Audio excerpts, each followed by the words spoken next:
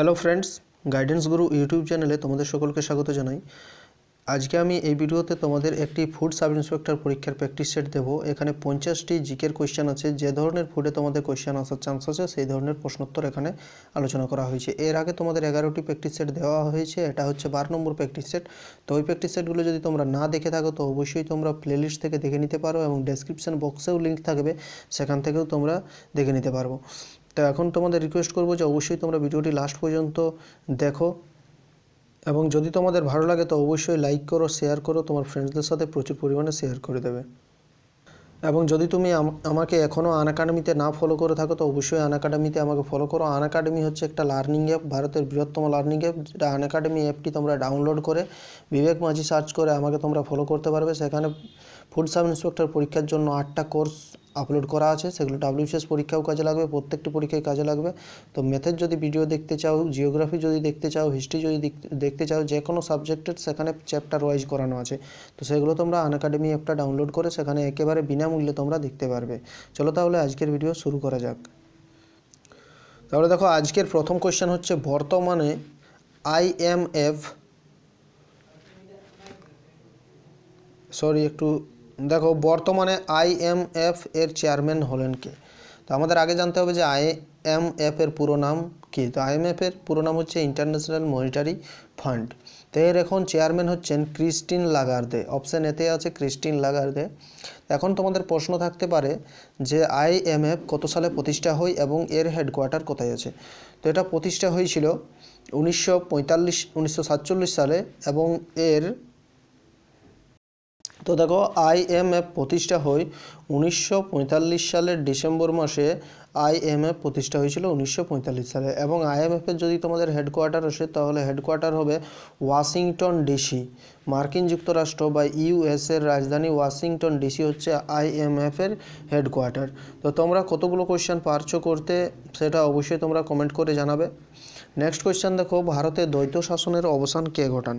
তো ভারতে দ্বৈত শাসনের অবসান ঘটান ওয়ারেন হেস্টিং। এখন তোমাদের প্রশ্ন থাকতে পারে যে দ্বৈত শাসন কে শুরু করেছিলেন? তো ভারতে দ্বৈত শাসন শুরু করেছিলেন লর্ড ক্লাইভ। নেক্সট কোয়েশ্চেন দেখো, আলাউদ্দিন খিলজির সভাকবি কে ছিলেন? তো আলাউদ্দিন খলজির সভাকবি ছিলেন আমির খসরু। অপশান বি, 62-র বি উত্তর। নেক্সট কোয়েশ্চেন দেখো, কৈবর্ত বিদ্রোহ কোন সময় হয়েছিল? তো কৈবর্ত বিদ্রোহ হয়েছিল পাল যুগে। পাল যুগে বা দ্বিতীয় মহিপালের সময় কৈবর্ত বিদ্রোহ হয়েছিল। এবং তোমাদের প্রশ্ন থাকতে পারে যে কৈবর্ত বিদ্রোহের একজন নেতার নাম কি? তো দিব্য ছিলেন কৈবর্ত বিদ্রোহের নেতা দ্বিতীয় মহিপালের সময়। নেক্সট হচ্ছে দেখো 64 নম্বর, মহাবলীপুরমের রথ মন্দির কে নির্মাণ করেন? তো মহাবলীপুরমের রথ মন্দির নির্মাণ করেন নরসিংহ বর্মন। 64-র সি সঠিক উত্তর। 50টি কোয়েশ্চেন আছে, 50টি ইম্পর্টেন্ট কোয়েশ্চেন। এরপর কোয়েশ্চেন, ভারতের অন্যতম শ্রেষ্ঠ দার্শনিক নাগার্জুন কার রাজসভায় ছিলেন? তো নাগার্জুন ছিলেন 65-ডি হবে কনিষ্কের রাজসভায় নাগার্জুন ছিলেন। এখন তোমাদের প্রশ্ন থাকতে পারে যে নাগার্জুন কি নাগার্জুনের রচনাগুলো। তো দেখো, শত সহস্রিকা, প্রাজ্ঞ পারমিকা এবং মধ্যমিকা সূত্র, এইগুলো হচ্ছে নাগার্জুনের রচনা। প্রশ্ন থাকে যে মধ্যমিকা সূত্র কে রচনা করেন? তো হয়ে যাবে নাগার্জুন। চলো নেক্সট কোয়েশ্চেন দেখে নিই। নেক্সট কোয়েশ্চেন হচ্ছে ডান্ডি অভিযান কত সালে হয়েছিল? তো ডান্ডি অভিযান হয়েছিল 1930 সালে, শুরু হয় 1930 সালের 12 মার্চ। নেক্সট কোয়েশ্চেন দেখো, মুসলিম সম্প্রদায়কে প্রথম পাশ্চাত্য শিক্ষা গ্রহণে উদ্বুদ্ধ করেন কে? তো এটার উত্তর হবে সৈয়দ আহমেদ খান।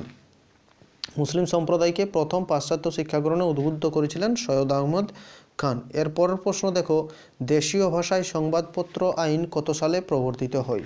তো দেশীয় ভাষায় সংবাদপত্র আইন প্রবর্তিত হয় 1878 সালে এবং প্রবর্তন করেছিলেন কে? লর্ড লিটন।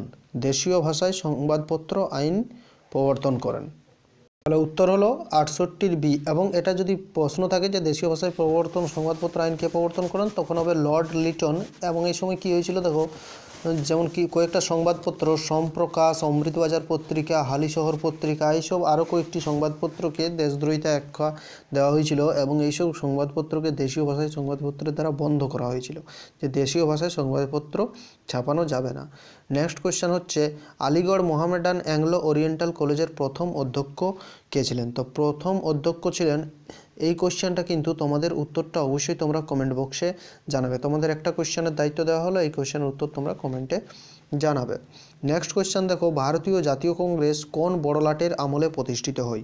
তো ভারতীয় জাতীয় কংগ্রেস লর্ড ডাফরিনের আমলে প্রতিষ্ঠিত হয় 30 সি, এবং কত সালে প্রতিষ্ঠা হয়েছিল? না 1885 সালে ভারতীয় জাতীয় কংগ্রেস প্রতিষ্ঠা হয়।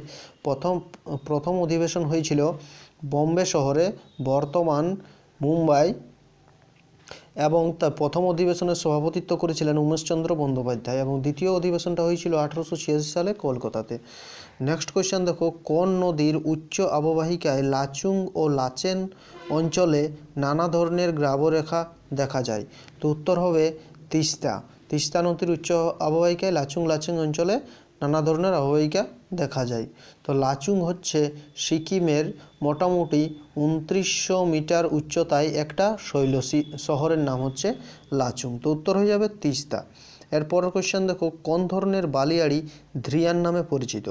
তো এখানে দেখো, আমরা সকলে জানি যে চলমান বালিয়াড়িকে ধ্রিয়ান বলা হয়। তো এখানে উত্তর হবে চলমান, 72-এর বি সঠিক উত্তর। এরপরে ভারতের কোন রাজ্যের জনসংখ্যা সবথেকে বেশি? তো ভারতের সবথেকে বেশি জনসংখ্যা হচ্ছে উত্তরপ্রদেশ। উত্তরপ্রদেশের জনসংখ্যা সবথেকে বেশি। এবং যদি বলা হয় যে ভারতের কোন রাজ্যের জনঘনত্ব সবচেয়ে বেশি, তো 2011 জনগণনা অনুযায়ী বিহারের জনঘনত্ব সবচেয়ে বেশি। নেক্সট কোয়েশ্চেন হচ্ছে তাপ্তি নদীর প্রধান উপনদী কোনটি? তো তাপ্তি নদীর প্রধান উপনদী হচ্ছে দেখো পূর্ণা, 74-এর ডি সঠিক উত্তর। নেক্সট কোয়েশ্চেন দেখো, নিম্নোক্ত কোনটি পর্ণমোচী বৃক্ষের বনভূমি? তো পর্ণমোচী বৃক্ষের বনভূমি বা পর্ণমোচী বৃক্ষের উদাহরণ হচ্ছে সেগুন গাছ। সেগুন গাছ হচ্ছে একটা পর্ণমোচী বৃক্ষ। এর পরের কোয়েশ্চেন হচ্ছে লোকসভার প্রথম অধ্যক্ষ কে ছিলেন? তো দেখো সিতে অপশান আছে, এখানে GD লেখা আছে, GD নয়, GV মাভলঙ্কার, লোকসভার প্রথম অধ্যক্ষ, বা গণেশ বাসুদেব মাভলঙ্কর। নেক্সট কোয়েশ্চেন, কোন সংশোধনী অনুযায়ী সম্পত্তির অধিকার মৌলিক অধিকার থেকে বাদ যায়? তো 44তম সংশোধনীতে সম্পত্তির অধিকারকে মৌলিক অধিকার থেকে বাদ দেওয়া হয়েছে, এবং এটা হয়েছিল 1978 সালের 44তম সংশোধনীর মাধ্যমে। নেক্সট কোয়েশ্চেন হচ্ছে দেখো, কোন ধারায় সংবিধান শুরু হওয়ার তারিখ উল্লেখিত রয়েছে? তো সংবিধান শুরু হওয়ার তারিখ উল্লেখিত রয়েছে 394 ধারায়, 78-এর বি সঠিক উত্তর। নেক্সট, ভারতের জাতীয় আয় পরিমাপ করে কোন সংস্থা? তো CSO বা সেন্ট্রাল স্ট্যাটিস্টিক অফিস জাতীয় আয় পরিমাপ করে। এটা প্রতিষ্ঠা, এখন প্রশ্ন থাকতে পারে যে CSO কবে প্রতিষ্ঠা হয়? তো 1951 সালে CSO প্রতিষ্ঠা হয়।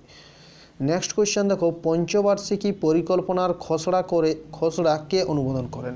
তো জাতীয় উন্নয়ন পর্ষদ বা ন্যাশনাল ডেভেলপমেন্ট কমিশন এটার পরিকল্পনার খসড়া অনুমোদন করে। নেক্সট হচ্ছে মানবদেহের ক্ষুদ্রতম অস্থির নাম কি? তো মানবদেহের সবচেয়ে ক্ষুদ্রতম অস্থি হচ্ছে স্টেপিস, 81-এর এ সি সঠিক উত্তর। নেক্সট দেখো, ডিউডেনাম কিসের সঙ্গে যুক্ত? তো ডিউডেনাম হচ্ছে অন্ত্রের সাথে যুক্ত, 82-এর বি সঠিক উত্তর। এরপরের কোয়েশ্চেন দেখো, শস্য সংরক্ষণের জন্য কি ব্যবহৃত হয়? তো শস্য সংরক্ষণের জন্য ব্যবহৃত হয় সোডিয়াম বেনজয়েট। সোডিয়াম বেনজয়েটকে বিভিন্ন শস্য সংরক্ষণ করার জন্য এটি ব্যবহার হয়ে থাকে। এরপরের কোয়েশ্চেন, নিম্নোক্ত কোনটি সাধারণ লবণের একটি উৎস? তো এখানে দেখো এতে অপশান আছে হ্যালাইট। হ্যালাইট একটা সাধারণ লবণের একটি উৎস, বা এখান থেকে সাধারণ লবণ তৈরি করা যায়, হ্যালাইট। নেক্সট কোয়েশ্চেন দেখো, বেকিং সোডার রাসায়নিক নাম কি? তো বেকিং সোডার রাসায়নিক নাম হচ্ছে সোডিয়াম বাইকার্বনেট, এটার সংকেত হচ্ছে NaHCO3, বা সোডিয়াম হাইড্রোজেন কার্বনেট বা sodium bicarbonate. Sodium hydrogen carbonate যদি থাকে সেটাও ঠিক। তাহলে 85-র বি সঠিক উত্তর। এরপর কোশ্চেন দেখো, সম্প্রতি প্রয়াত মীরা বন্দ্যোপাধ্যায় কোন বিশেষ ক্ষেত্রের সঙ্গে যুক্ত ছিলেন? তো মীরা বন্দ্যোপাধ্যায় সঙ্গীতের সাথে যুক্ত ছিলেন, আশা করি তোমরা জানো, তিনি একজন গায়িকা ছিলেন। নেক্সট কোশ্চেন হচ্ছে ফারেনহাইট 451 বইটির লেখককে? তো ফারেনহাইট 451 বইটির লেখক হচ্ছে রে ব্র্যাডবেরি। এটা বুকটা প্রথম পাবলিশ করা হয়েছিল আই থিঙ্ক 1951 সালে, আমার যতটা মনে পড়ছে 1951 সালে পাবলিশ করা হয়েছিল। আর এটা হচ্ছে একটা ব্যান্ড বুক, ওইটাকে কিন্তু ব্যান্ড করে দেওয়া হয়েছিল। রে ব্র্যাডবেরি এটার রচয়িতা, লেখক। নেক্সট হচ্ছে সুলতান আজলান শাহ হকি টুর্নামেন্ট ভারতীয় দল কোন স্থান পেল? তো ভারতীয় দল 3য় স্থান পেয়েছে এটাতে, 93-এর এ সঠিক উত্তর। নেক্সট দেখো, রবীন্দ্রনাথের সার্ধশতবর্ষ উপলক্ষে নিজস্ব ভাষায় গীতাঞ্জলির অনুবাদ প্রকাশ করলো কোন দেশ? তো সঠিক উত্তর হবে রাশিয়া। নিজস্ব ভাষায় গীতাঞ্জলির অনুবাদ প্রকাশ করেছে রাশিয়া। নেক্সট কোশ্চেন হচ্ছে, পাটনায় অনুষ্ঠিত মহিলাদের প্রথম কাবাডি বিশ্বকাপ চ্যাম্পিয়ন হলো কোন দেশ? তো এটার উত্তর হবে ভারত। ভারত চ্যাম্পিয়ন হয়েছে। এরপর কোশ্চেন, জামা মসজিদের স্থাপককে? তো জামা মসজিদ স্থাপন করেছিলেন বা তৈরি করেছিলেন শাহজাহান। 96-এর ডি হবে সঠিক উত্তর। এরপর কোশ্চেন দেখো, তারমাসিরিন কার রাজত্বকালে ভারতবর্ষ আক্রমণ করেছিলেন? তো তারমাসিরিন দেখো হবে মোহাম্মদ বিন তুঘলকের সময় ভারত আক্রমণ করেছিলেন। এটা সালটা হচ্ছে ওই 1380-90 কিছু একটা হবে। তারমাসিরিন ভারত আক্রমণ করেছিলেন মোহাম্মদ বিন তুঘলকের সময়। এরপর কোশ্চেন দেখো, প্রথম চন্দ্রগুপ্ত কত সালে সিংহাসনে বসেন? তো প্রথম চন্দ্রগুপ্ত সিংহাসনে বসে এটা হবে দেখো 312, 16, 20, এই 320টা হবে, 98-এর সি। প্রথম চন্দ্রগুপ্ত 320 খ্রিস্টাব্দে সিংহাসনে বসেন। এরপর কোশ্চেন, মুর্শিদ কুলি খাঁর পর বাংলার নবাব কে হন? মুর্শিদ কুলি খাঁ মারা যাওয়ার পরে মুর্শিদ কুলির যে নবাব হয়েছিলেন, মুর্শিদ কুলির জামাই ছিলেন, তো সেটা হচ্ছে সুজাউদ্দিন। সুজাউদ্দিন ছিলেন মুর্শিদ কুলি খাঁর জামাই, তিনিই তারপর নবাব হয়েছিলেন বাংলার। তাহলে 99-এর এ সঠিক উত্তর। এরপর কোশ্চেন, অদন্তপুরী মহাবিহার কে প্রতিষ্ঠা করেছিলেন? তো অদন্তপুরী মহাবিহার প্রতিষ্ঠা করেছিলেন গোপাল। এটা হচ্ছে ভারতের দ্বিতীয় সবচেয়ে প্রাচীন মহাবিহার। নালন্দা মহাবিহারের পরেই হচ্ছে অদন্তপুরী মহাবিহার, গোপাল প্রতিষ্ঠা করেছিলেন। নেক্সট দেখো, প্রথম বয়কটের প্রস্তাব কে দিয়েছিলেন? প্রথম বয়কটের প্রস্তাব দিয়েছিলেন কৃষ্ণকুমার মিত্র। 101-এর বি সঠিক উত্তর হয়ে যাবে। পর কোয়েশ্চেন দেখো, আজাদ হিন্দ ফৌজের দায়িত্ব নেতাজির হাতে অর্পণ করেছিলেন কে? এটা উত্তর হয়ে যাবে দেখো 102-এর ডিতে আছে রাসবিহারী বসু আজাদ হিন্দ ফৌজের দায়িত্বটা নেতাজির হাতে অর্পণ করে দিয়েছিলেন। পরের কোয়েশ্চেন, বিধবা বিবাহ আইন প্রণয়নের জন্য প্রথম উদ্যোগ নিয়েছিলেন কে? তো প্রথম উদ্যোগ নিয়েছিলেন আমরা সকলেই জানি ঈশ্বরচন্দ্র বিদ্যাসাগর। 103-এর বি সঠিক উত্তর হয়ে যাবে। এবং বিধবা বিবাহ আইন পাশ হয়ে যায় 1856 সালে, এবং সতীদাহ প্রথা নিষেধ করা হয় বা রোধ করা হয় 1829 সালে। নেক্সট কোয়েশ্চেন দেখো, কার্লাইল সার্কুলার কত সালে চালু হয়েছিল?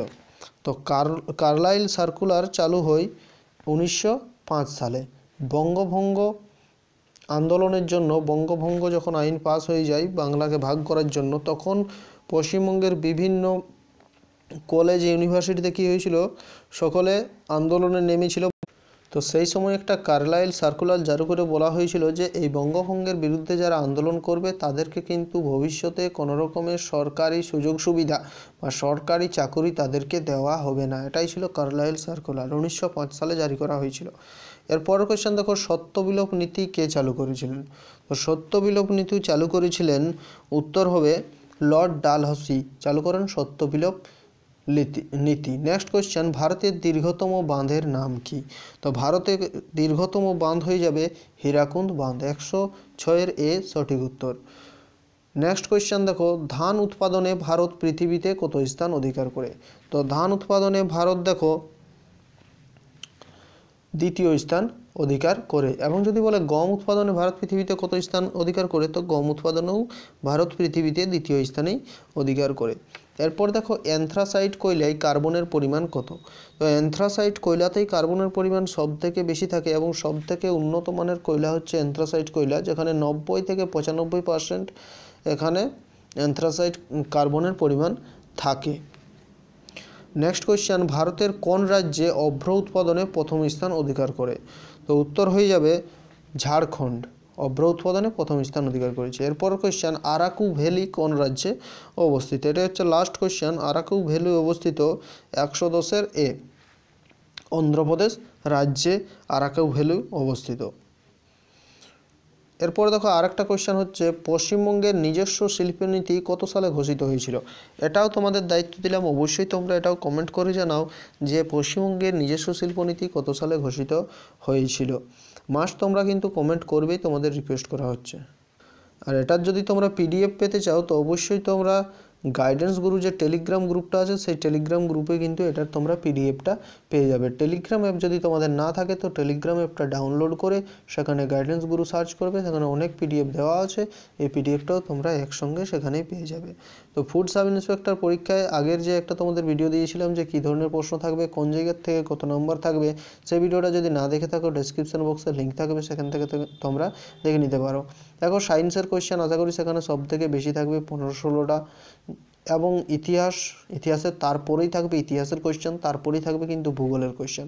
বাকি কারেন্ট অ্যাফেয়ার্স থাকবে, বেশি থাকবে না, এবং বিভিন্ন আদার্স যেসব জিকেগুলো থাকে জেনারেল অ্যাওয়ারনেস সেগুলো তোমাদের থাকবে বিভিন্ন কারেন্ট ইভেন্টের উপর ভিত্তি করে। তো এই ভিডিওটা তোমরা লাস্ট পর্যন্ত দেখার জন্য তোমাদের অসংখ্য ধন্যবাদ।